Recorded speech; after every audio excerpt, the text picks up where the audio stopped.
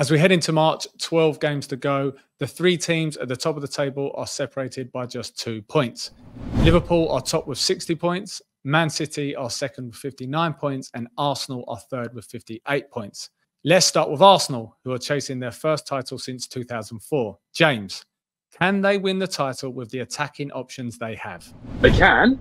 It would be difficult to sit here and say anything otherwise, considering the way they've started the calendar year. I mean, they've won all 6 league games, aggregate score of 25-3. They put 6 past West Ham, 5 past Burnley, 4 past Newcastle.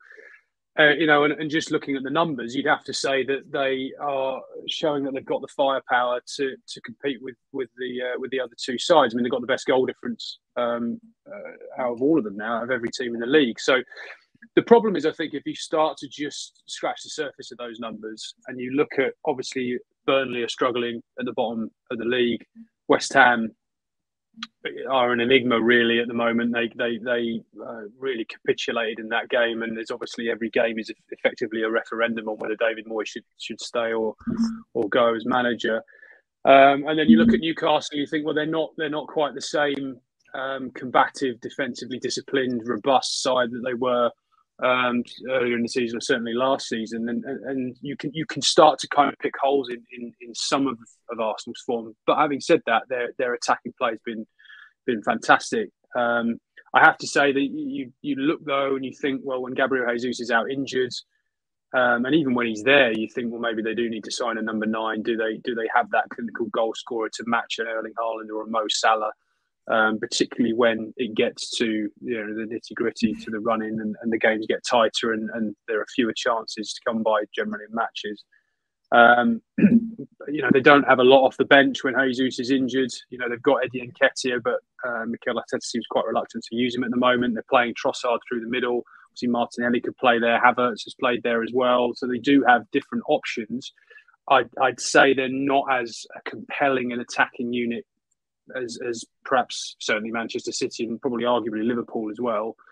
But they're showing in recent weeks that, they're creating enough chances that it almost doesn't matter if they've got a clinical goal scorer, because eventually they're going to take them. Mark, if we take a look at Liverpool, obviously they've had a lot of injuries, a lot of key players out, but they have this kind of spirit behind them. They're fighting for Klopp.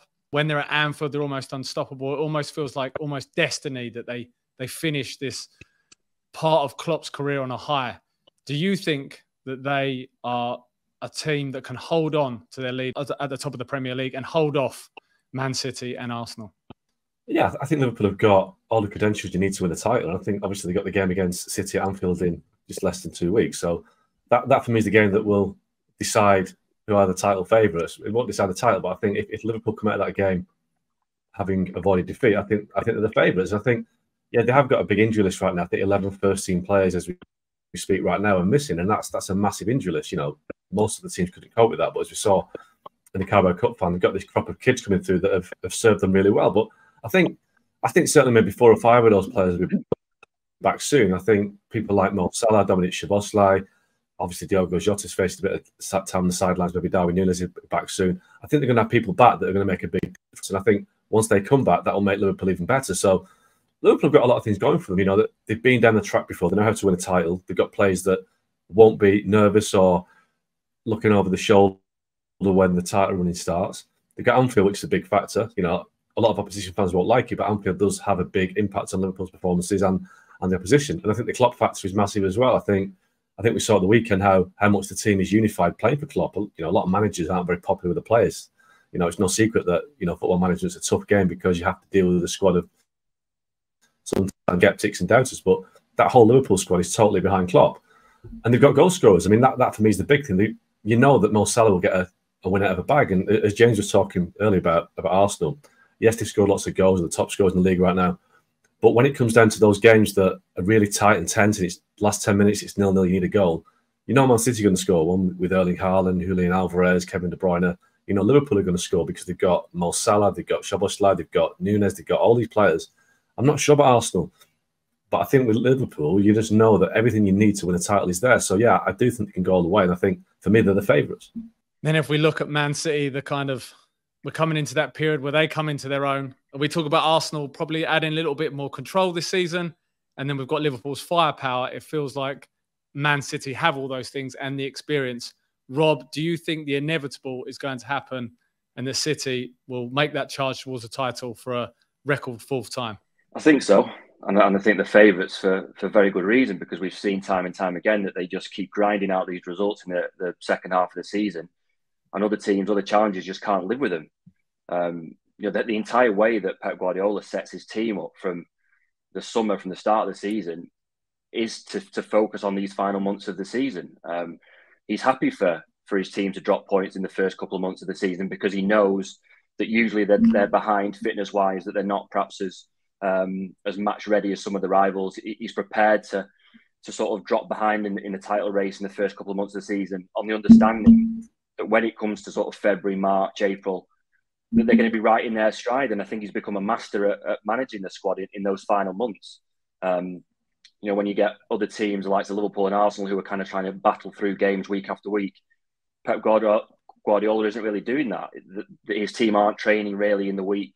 They're having very, very little sort of preparation for games. It's literally just game and then rest and then a game and a rest. And that entire squad have become very, very comfortable with that kind of rhythm. And if you look at their history over the last couple of years, since 2018, if you forget the COVID season, which was obviously delayed, in the other seasons, in March, April and May, they've lost 6 Premier League games in all of those seasons combined. And 4 of those came in 2021 alone.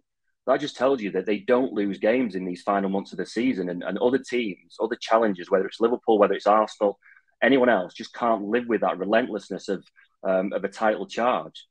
And I think probably we're going to see that again. You could probably make an argument maybe that going deep into the Champions League and maybe going deep into the FA Cup maybe would cause some kind of distraction. But again, we saw last season that they are capable of winning absolutely everything. In the final months of the season last year, City didn't drop any points at all until they were confirmed champions. They drew, I think, at Brighton. They lost at Brentford, but they were already champions. They won every other single game that they had in that title race. And that just shows you how good they are at managing these final months of the season. And yes, they've lost a little bit of experience with Mahrez leaving in the summer and Gundogan leaving, but they're primed for this time in a title race. And Liverpool and Arsenal, where Klopp and Arteta would never admit it, but experience in these kind of situations matters an awful lot. And City have proved time and time again that they can do it. And I think it would be very, very silly to look beyond them. Do you think we would be having a different conversation if Arsenal had been able to strengthen their attacking options in January? If they'd been able to buy a Tony or another striker, a Vlahovic, would we be having a different conversation? Would we then consider Arsenal a much stronger proposition? Is that the thing that they're missing? And had they had it, will they now look back at January and think maybe we should have done something there? Well, they possibly. I mean, they couldn't really do very much in January. They would have not been able to get an Ivan Toney deal over the line in January for FFP reasons, really. I suppose they could have been more adept in the market and maybe tried to move a couple on. Say they could have tried to shift Eddie Nketiah, maybe Smith Rowe, maybe one or two others, fringe players, Fabio Vieira maybe, and sort of said, all right, if we're going to go all out for a centre forward, we could raise some money that way. But, the January market, the guys know, was very stale anyway. I mean, there wasn't really a lot going on across the board. So to try and do a deal of that magnitude and as creative as they would have to have been to get the finances to be able to pull it off, I'm not sure they'll regret maybe the mid-season if they don't win the league. And look, I mean, they are an elite number 9 short. I think that's fair to say, and it is a position they're going to look at in the summer. So they, to some extent, they know it. But they lost the league last season because they ran out of steam, and I wouldn't describe them as bottle jobs in the Gary Neville vernacular, but there was a question mark over their mentality right at the end of the season. They lost Saliba to injury. They were 8 points clear at the start of April, having played a game more than City.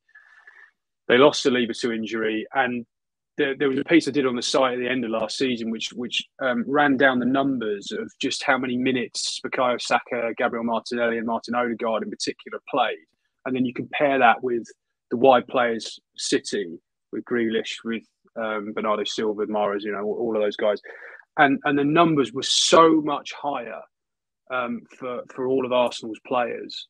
I think Premier League, the player who played the most minutes last season for City was Rodri, and I think he played, from the top of my head, it was about 2,600 minutes. Saka was well over 3,000. Arsenal had quite a few players around the 3,000 mark. De Bruyne, Haaland were way lower than where you might think they are, or they would be, given the importance that they have to those sides. So I think it's a squad depth thing with Arsenal. I'm not sure they can cope with one or two injuries in the same way that City and Liverpool have. You think about Liverpool have obviously already lost Mo Salah to AFCON. Obviously, they've got a lot of players out at the moment. City have already had 2 months without Haaland. They've had longer without De Bruyne, and yet both of those teams are still ahead of Arsenal, who have had one or two of their own injury problems. Yuri Timber losing him in pre-season was a big blow, I think, to Arteta's plans in terms of the way he wanted the team to play. But if you think of the core of that side, Declan Rice has been available basically for every game. Saka pretty much every game. The two centre backs are probably the best centre back pairing of this season in Saliba and Gabriel. Barely missed a game between them. They've been pretty lucky to have that core group together, and they're going to need to keep that group together in the run-in to have any chance of overhauling the top two. So there's that part of it, and then there's the mentality side. And the fact of the matter is they just didn't handle the pressure of the run-in. And you think about Rob talked very well there about City's experience, their know-how. When they beat Arsenal 4-1 at the Etihad, it was men against boys, really. It was okay, lads, well done. You've had a good season, but now we're going to put you in your place. And it was the gulf in sort of authority and command of the situation that night really sort of showed a gap between those two sides, which again is understandable given how successful City have been under Guardiola and how ahead of schedule Arteta has got Arsenal. The key question is have they closed that gap? And obviously with Liverpool in the mix there as well, with Klopp kind of filling that gap with his own force of personality with a younger group who obviously not many of them have been the distance, although they've obviously got several players who have. So I think those are two bigger questions than whether Arsenal have got enough firepower. I mean, I think if they don't win the league, that will be an obvious area to look at. But it's really a case of, do they have the squad depth and do they have the mentality to keep the form they've got going now? Because they're the form team. They're the best team in England right now, but we're in the end of February. If they're still pulling this off come May, then they've won the league. And if they don't, then I think it will be down to those issues rather than necessarily solve because they don't have a number 9. Absolutely. And now if we look at Liverpool, a team that definitely have the mentality, they've won before. They've got this terrible injury crisis. They're relying on players with not a huge amount of Premier League minutes under their belt. Mark, do you think this young team, galvanised by the Carabao Cup final, feeling that confidence and belief, and with Klopp behind them, do you think they can see Liverpool through to the title? Yeah, but like I said earlier on, they'll have players coming back soon, so I don't think it's an issue. And they're not without these 11 players for the rest of the season. So I think it's just a short-term issue, and I think they'll be fine to get through that short-term gap. I think they've got Forest at the weekend. They've got City the following week after that. I just think Liverpool will overcome this little wobble in terms of injuries and be fine. And I think we have to accept that nobody did any business in January. City didn't, Arsenal didn't, Liverpool didn't. So it's not like one has had an advantage over the other. So for me, I just think you have to look at the pedigree. And I think Liverpool, Man City have both got players and coaches who've won the title. I think that's their strength. I think Arsenal's weakness is the fact that you've got a group of players who are obviously very talented and they've got a great potential, but they haven't been, they've been tested and they faltered last year. And I think the same applies to Mikel Arteta. I think Mikel Arteta he's obviously a talented manager, but he could be Arsenal's biggest weakness at times because the way that he over-exaggerates issues on the touchline. I think he can lose his emotions at times, and that reflects on the team and the players as well. And I think we have to question Arteta. We don't question Arteta enough in the sense of he's won one FA Cup, I think, in his time at Arsenal. He's built a team, but I don't think when it comes to a title race in the last 8 or 9 games of the season, he is the guy that has the cool-headed mentality that you need to win a title. I think the jury's out on Arteta. I think he's done a good job, but the jury is out in the sense that he's built a team, but can they go that final step?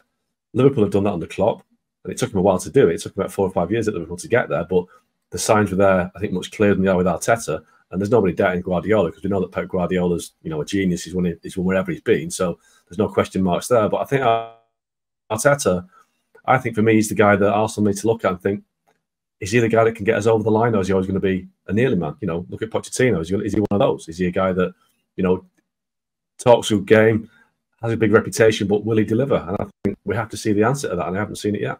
We discussed briefly before Klopp and how that might galvanise the team, but this is the kind of we are entering, if you like, the business end of the season, but we haven't got to the really crunch games. And is there any danger that this emotional behind Klopp, will that weigh heavy? Will the pressure become too much for those players at Liverpool? Yes, it's great now; it's spurring them on, but in those big games when it's within touching distance, does that pressure weigh too heavy? I don't think it does. I think what we've seen so far, I think they've been energised by it. I think, Liverpool's a really strange club in the sense that it's a club that kind of uses the emotion to propel them forward. We've seen it in the past where they tap into that emotion, that the so-called 12-man at Anfield. There's no pressure, I don't think, from the Klopp situation. It only makes the Liverpool a harder team to beat, or Anfield a harder place to go. And and I think the way that he's done it as well, Klopp, has made it a lot easier for Liverpool to blank that pressure out. He's addressed it. He's dealt with the issue. He said, we're not talking about it again. And I've been to a couple of games at Anfield since then, and obviously at Wembley at the weekend. There's no sense that an impending doom over Liverpool. I think everyone's kind of really energised by the prospects of winning 4 trophies. So in many ways, that could be the secret ingredient in Liverpool's bid to win all these trophies. The fact that they've got Klopp on his way out soon, and everyone wants to give him a send-off, the players and the fans. So I think it's the other way. I think it actually helps Liverpool to get over the line. I think it gives them that extra edge, that extra 1%, as we talk about. And Rob, you talked about how Man City have experience in this running. They've been there, they've done it. They know how to handle the pressure. And March is such a huge month for them. They have Man United at home, Liverpool away, Arsenal at home. They're away to Brighton. That might get moved because of the FA Cup, and they have a Champions League game against Copenhagen. But three big games, two of them against title rivals. Can Man City wrap the title up in March and put it to bed? Yeah, I mean, if the fixture list stays the way that it is now, if that game isn't moved because of the FA Cup, I think if they come through March unscathed, they win the league. They've got those 4 massive games. I think if they take 10 points from those 4 games, so 3 wins and a draw, they win the league, because there's not much to worry City in the remaining games. I think they've got a trip to Tottenham in April, a place they've already won in the FA Cup anyway. But besides that, there's really not much to worry City from the end of March all the way until the end of the season. So I think if they come through March unscathed, I think they win the league. I think they could probably lose the league in those 4 games. I think if anything's going to happen to City, it's going to happen to them in March. In my mind, there are 2 things that could stop City winning the league. One is they really struggle through March, and those games being back to back to back with no real sort of freebie in between, it takes its toll, and maybe they lose one and draw another one, and they slip a little bit behind. The other issue they've got is obviously a massive over-reliance on Rodri. A lot is being made at the moment about how they missed a lot of players at the start of the season. They didn't have Haaland for a big spell. They didn't have De Bruyne for 5 months, and John Stones the best part of 3 months. Were all ruled out. All those 3 players are back. But if they were to lose Rodri, that would be absolutely disastrous. And we've already seen early in the season that he was suspended for 3 games and City lost all of them. And that tells you exactly how important he is. And you can make a case that they could probably replace Haaland with Alvarez. They've got players who can compensate for the loss of De Bruyne and John Stones. They've just got no one who can do that Rodri role. They've let Calvin Phillips go to West Ham, and Pep Guardiola didn't trust him anyway. If Rodri was to pick up an injury, even for sort of 2-3 weeks, and he was to miss 4 games, that would really put a massive dent in City's title bid. So if you're looking for reasons why City aren't going to win it, and I think there's a compelling argument to suggest that they are going to win it, but if you're looking for a reason or reasons why, it's that really, really tricky period in March that you've just mentioned, and also the reliance on Rodri. As I say, if Rodri stays fit, you'd expect City to motor through those games in March and do what they need to do, particularly because they don't really have to worry about that Copenhagen game. You assume that Copenhagen tie is pretty well wrapped up, given they won 3-1 in Denmark. So I would expect City to come through March unscathed and pick up the points they need. But there is something to be said for those games, those tough games coming back to back to back. That it is very, very tough, to play United and all the emotion around a derby. United have already been to Anfield and pulled off a surprising result and got a 0-0 draw. Brighton can beat anyone, particularly down at the Amex. You've also got Arsenal at home and City at Liverpool. City don't have a great record at Anfield, so if they are going to slip up, you imagine it's going to be in March. For those teams coming to the Etihad, of the games that you've seen City lose, how do teams get at City at the Etihad? How do they beat them? How do they overcome the control that Guardiola will have his team exert on whoever comes to visit during that period? I mean, you can. I mean, for all the success that they've had and how good they've been this season and last season, you can get at them. They play a very, very high defensive line, and there have been games where they don't put enough pressure on the ball, and they come up against a team who have got that quality just to flip that ball over their high line. They've got pace, perhaps out wide, and they score goals. I was at St James's Park, actually a game that Newcastle ended up losing 3-2, but Newcastle scored 2 identical goals where they had that quality midfield just to flip the ball over City's high defensive line. They worked the ball out in the space behind one of the fullbacks. The Newcastle players cut in and scored, and it was 2 identical goals. And the same with the game against Chelsea at the Etihad. A game that finished 1-1, but for the best part of an hour, Chelsea were probably the better team. And again, they had a lot of joy doing exactly the same thing, flipping that ball over City's high line and having runners that go beyond City's defence. In that game, Chelsea didn't take as many chances as they should have done and ended up hanging on for the last sort of half an hour, 20 minutes and drawing 1-1. And we're probably quite fortunate to get away with a 1-0 draw. But, there is a blueprint there to get at City. And they have at times in different games looked very, very vulnerable. And that's probably one of the reasons why Rodri is so important, because it's fine playing that high risk, high reward, high defensive line. But the one thing you need to have is pressure on the ball in midfield. And for little spells of games when City haven't got that pressure on midfield and the other team, the opposing team, have got that quality of pass and pace out wide or pace up front, City do look vulnerable. Again, though, the problem is that it's quite hard even to score sort of 1 or 2 goals against City. But City have got the capability going the other way to score 4, 5 or 6 themselves. So it's not a case that City are overly reliant on keeping clean sheets every week. Because they've got Haaland up front who can score 3 goals in 20 minutes himself. They've got Foden who's scoring goals. They've got De Bruyne who can create goals out of nothing. So it's not like they need to keep clean sheets to win games. And actually, if you look at the table, out of the 3 teams we're talking about, City have scored the fewest goals and conceded the most goals. But yet we're talking about them now as favourites and far and away favourites. That just shows you that it's not just about their ability to keep clean sheets or to score goals. It's just about their ability to do what it takes to win games. And they've shown it time and time again. Just Rob, I just wanted to ask him, because that mentality that you speak about with City, do you think they look at Arsenal any differently now? Because I remember having on the tour last summer, and I went on pre-season tour with Arsenal, speaking to a few of the executives who kind of gave me the impression that the year before, when City sold Arsenal, Zinchenko and Jesus, there was kind of a, yeah, okay, you can go and have these 2 lads. We don't need them. You won't bother us. It'll be fine. And obviously Arsenal massively closed the gap, took everyone by surprise, and ended up being City's main rivals for the league. And it sounded as though I think Arteta would have been quite keen to take 1 or 2 more if he'd had the option. I'm thinking how Cancelo in particular. But from what I was told, City kind of gave them short shrift in that they seemed to look at them very different. There seemed to be a different dynamic now. There was kind of like, all right, we have to take these guys seriously. They're not just another team in the Premier League. They are actually our rivals. And I just wondered if you felt that in your conversations with people at City, and whether that might have any impact when the 2 teams meet at the end of the month. Because as I sort of said earlier, it was men against boys last year, but maybe if there's a different perception about City, maybe the dynamic might have shifted this time around.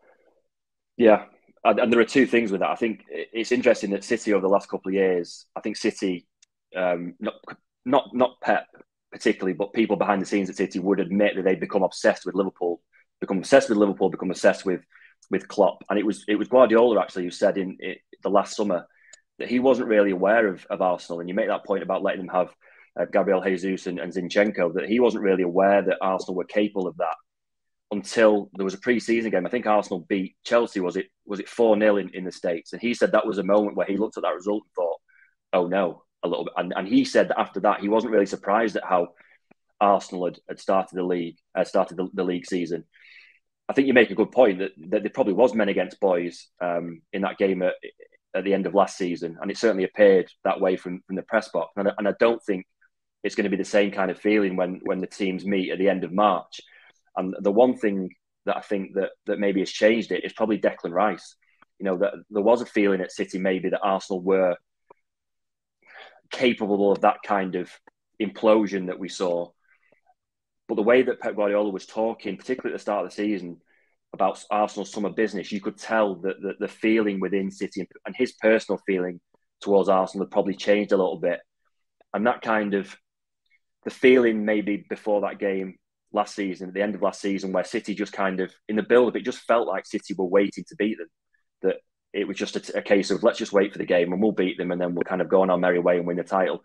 I don't think that it's going to be the same sense heading into that game at the end of March. I think that there's a different view probably from City about Arsenal's mentality. And even though they did collapse a little bit at the end of last season, I don't think that they're really thinking about that this season. I think they do see them now as a real potential title challenger. And I think it's interesting that a lot of the debate around this sort of Klopp leaving, you know, you look at where's the next sort of big rivalry going to come from. If you haven't got Klopp, Guardiola, who have you got? And I think it's going to be Guardiola and Arteta. I think there's an awful lot more respect from City towards Arsenal now than perhaps there was a year ago. And talking about, do we think that midfield battle, but if both players are fit, Rodri and Declan Rice, is that where the game is won? Yeah, probably. I mean, I also think Rice. I mean, Rice is a really good example of what we're talking about, actually, because obviously City made a bid for him, right? Which was a kind of that whole thing was a bit strange at the time because Arsenal were confident for so long that they were going to get him, and it was a case of just ironing out the details, really. And then City sort of came out of nowhere and made, and Rob, you'll know better than me, but I think they made one bid that was lower than where City were, where Arsenal were at the time, and then decided to just not follow it up.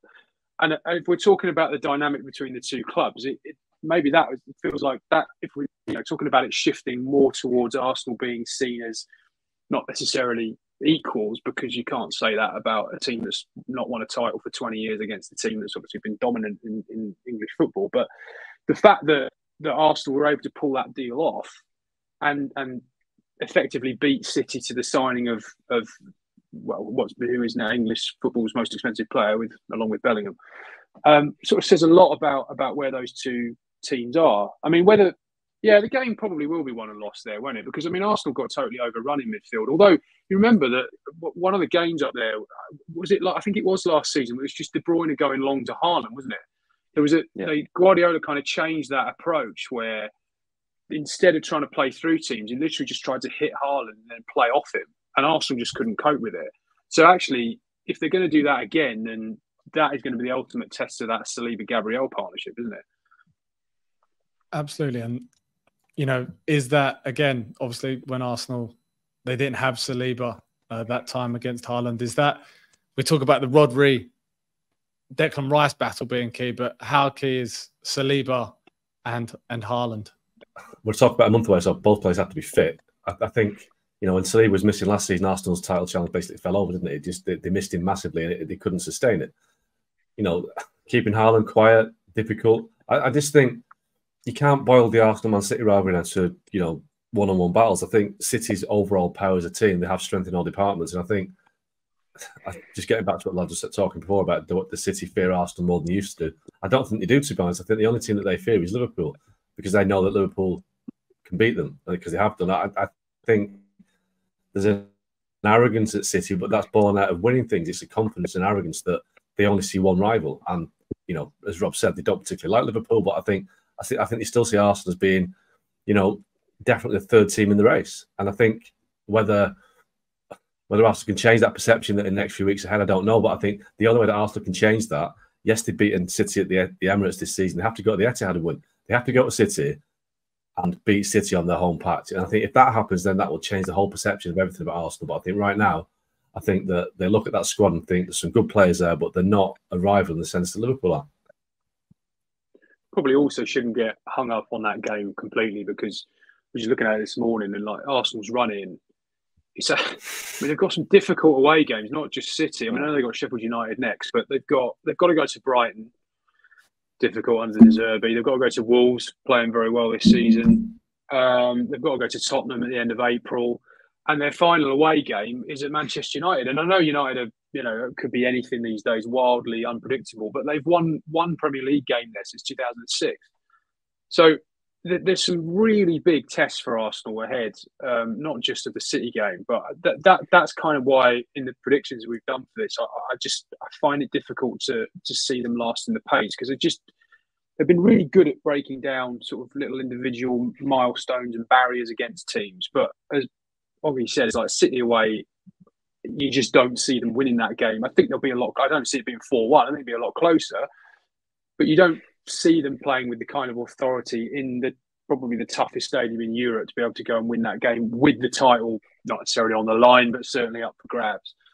And then back it up by going to Spurs and winning, and back it up at going to beat United for only the second time in 18 years, and go to Brighton, who were very good under Zerbi, and go to City. You see them doing that. Arsenal have never done it, and while they look very good at the moment, that you just don't see them having that consistency under maximum pressure for the next 3 months, 2.5 months. The other thing with Arsenal is that you're talking about something that obviously it's not been decided yet, but you're talking about all these horrible away games they've got and a really pressurised run in.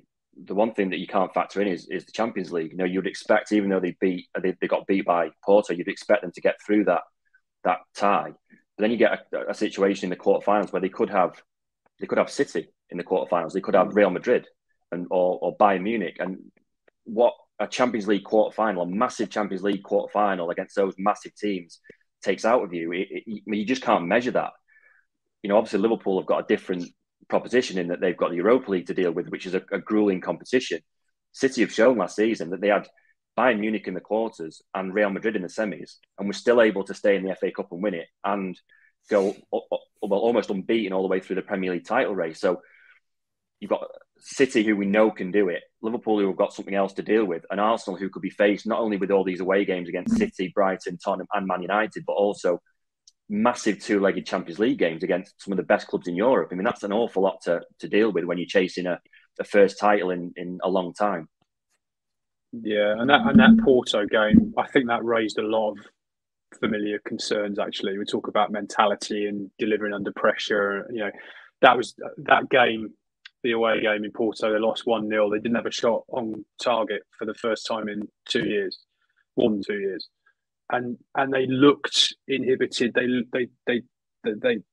didn't play the brave pass. They didn't look as authoritative on the ball. They looked a bit uncertain at the back. And I mean, at the end, giving away the goal as they did, they lost the ball 3 times basically on the edge of their own box.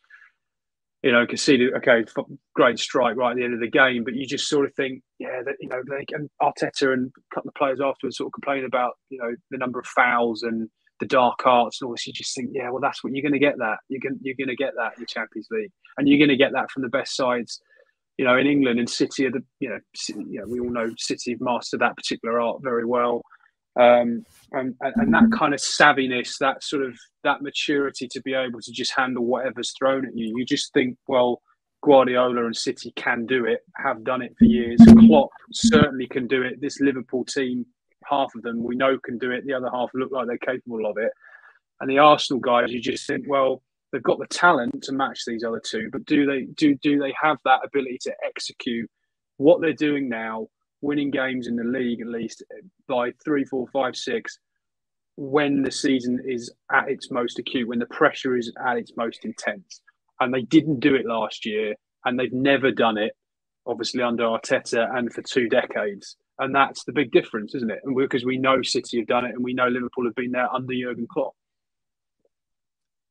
With that in mind, James, and you mentioned predictions, where do you see Arsenal finishing and the other 2 teams? Who is your 1, 2, 3 in this Premier League title race?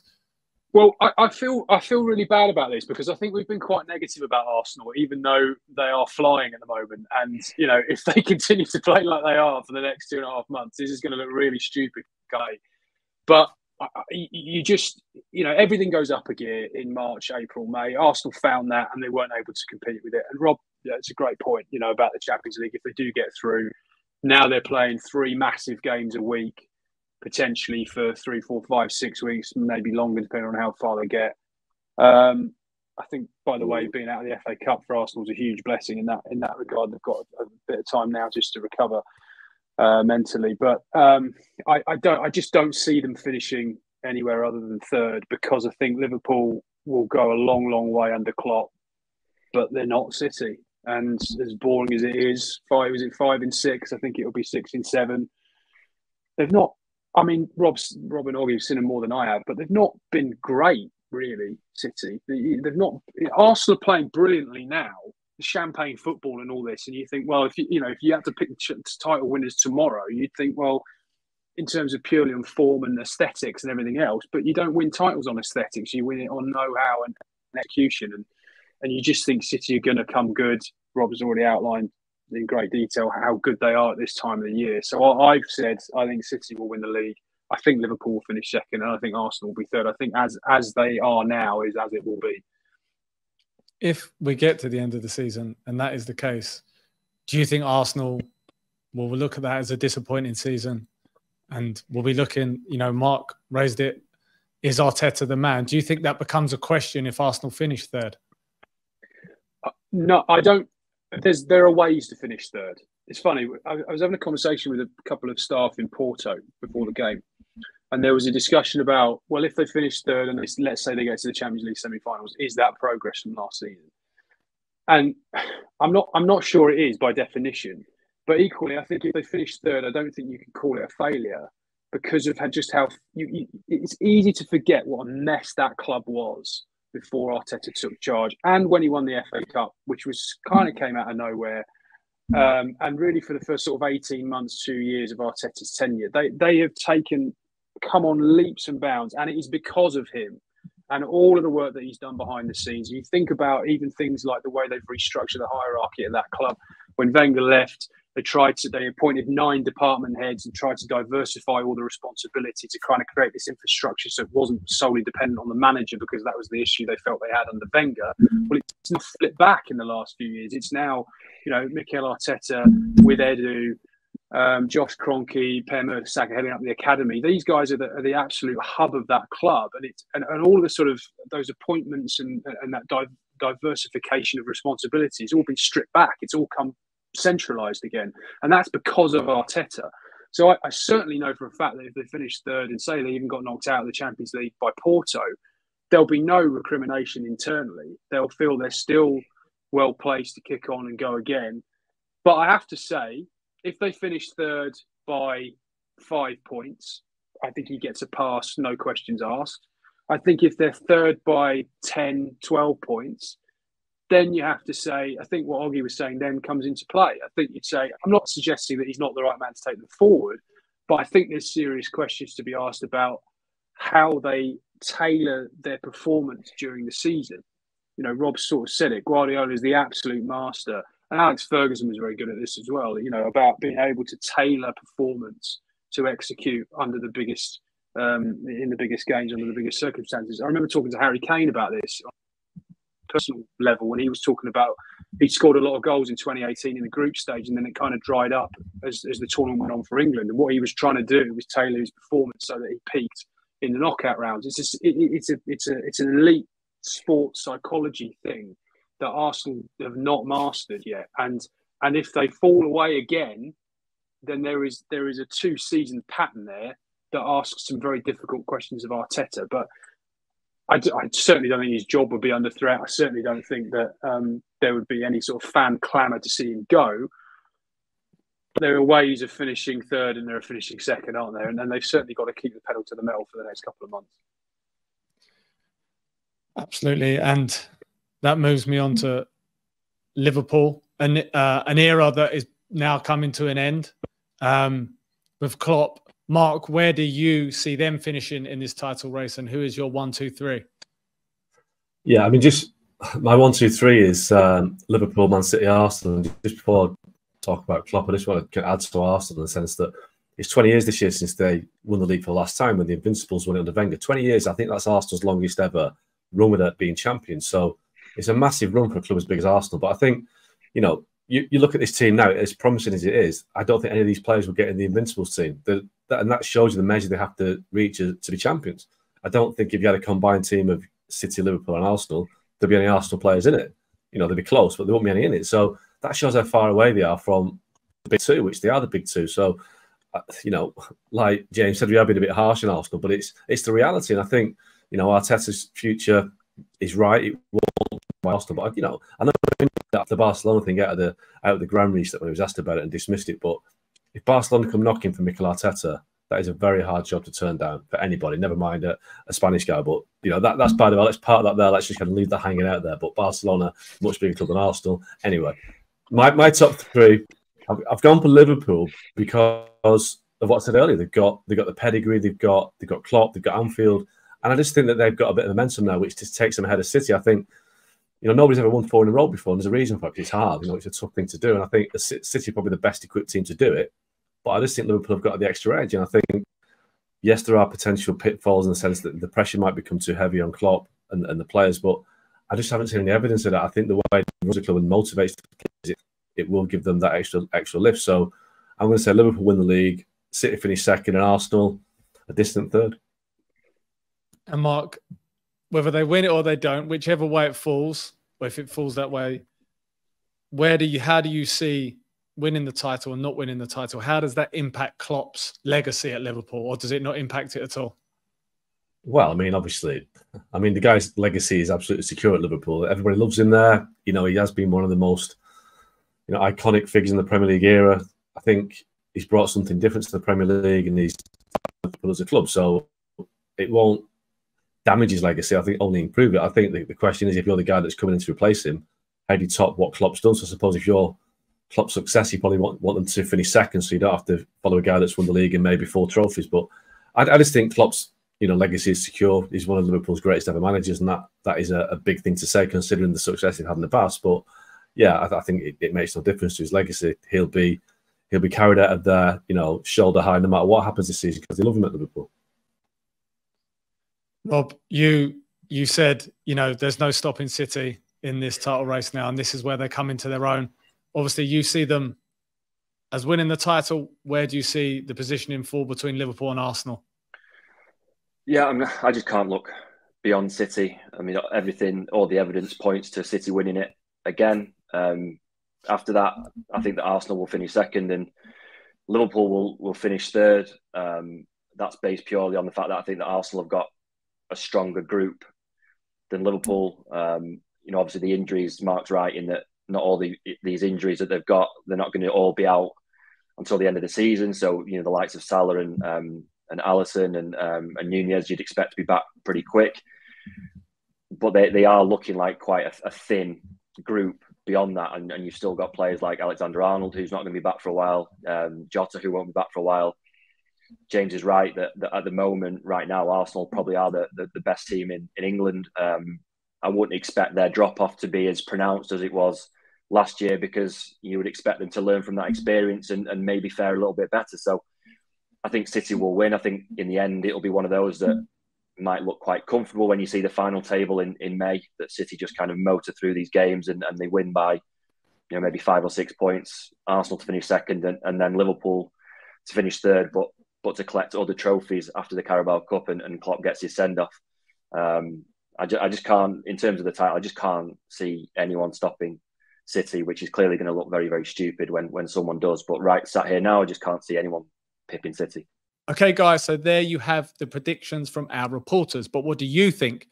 Will Arteta finally get Arsenal over the line, or will Klopp's final season at Anfield finish on a high? Or is the inevitable going to happen? Pep Guardiola's formidable City charge to their 4th successive title. Hit subscribe and let us know what you think in the comments below.